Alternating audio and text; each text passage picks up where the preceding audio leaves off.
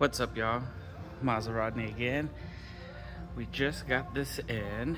It's a 2025 CX-70 melting copper.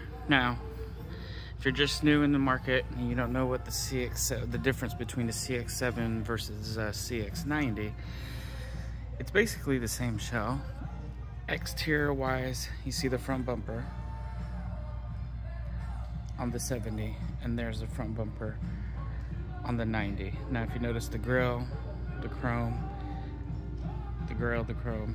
that's the difference on the front, and then the back is essentially the same thing. Obviously aesthetically the wheels are different.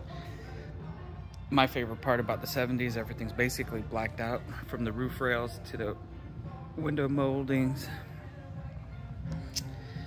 like this, and look at the rails.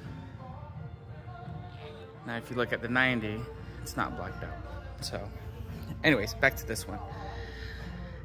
This video is not doing this color any justice, because I promise you, when the sun hits it with the body curves, it really pops in the sunlight. Here's the back bumper.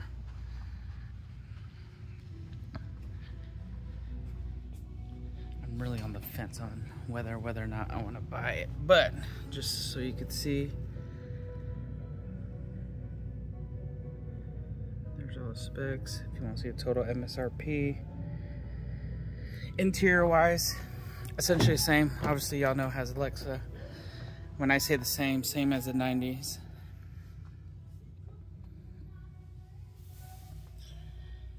This one does have heated seats, ventilated seats, heated steering wheel. Interior wise, no captain's chairs. Let me show you the trunk, because obviously, once again, the difference between the 90 and the 70, just no third row. And without a third row, if you want to see what that looks like, it's about the same depth as a 90. Essentially, if the third row was there. I just noticed they left the air vents back here, which makes sense why I change it. Now, what's underneath this? So, little storage here. Got your tools for if you get a flat, straps. You do get, let me get that in clear focus, a 12 watt plug. Your cigarette lighter, old school. And that's really it. Well, don't want to make this video too long, but let me know what you think about it. If you want more videos, we do have the Zircon sand with the Napa leather interior, which actually looks pretty good on the CX-70. I'll do a video on that. If I get over 100 likes, just let me know. Thanks again for watching. Don't forget to like and subscribe.